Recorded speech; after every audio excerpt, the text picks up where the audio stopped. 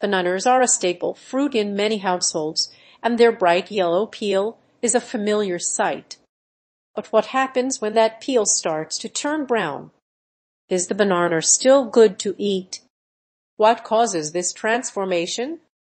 The browning of bananas is a natural process caused by the release of an enzyme called polyphenol oxidase PPO.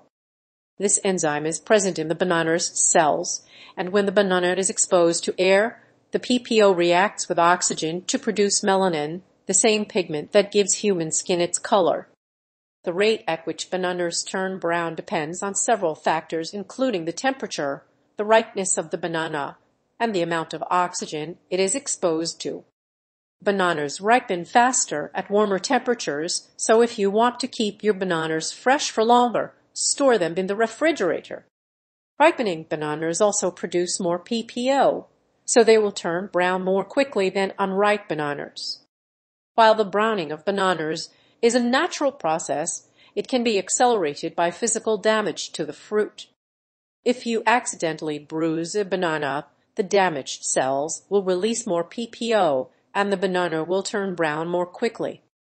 So, is it safe to eat a banana that has turned brown? The answer is yes. The browning of bananas is a purely cosmetic change, and it does not affect the nutritional value or safety of the fruit.